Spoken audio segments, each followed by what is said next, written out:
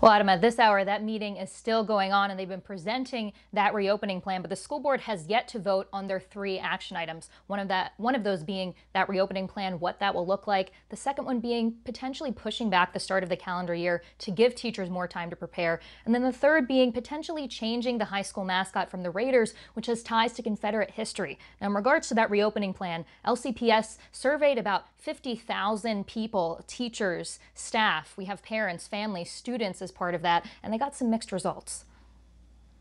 Loudoun County Public Schools says it prefers 100% in-person learning if it is safe, but is considering a hybrid approach and offering a 100% distance learning option for families who request it.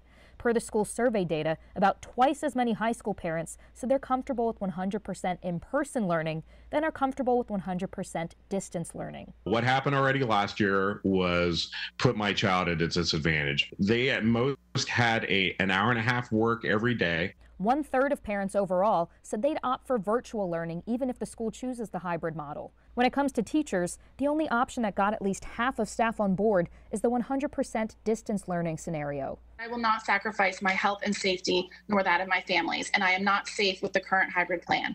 2/3 of staff said they're concerned about physical and mental health when returning to school in the fall. Now, the superintendent said that he's planning on hosting a virtual town hall for families on July 8th. Now, we'll continue to monitor this meeting for you and pass along any updates as we get them. Adam.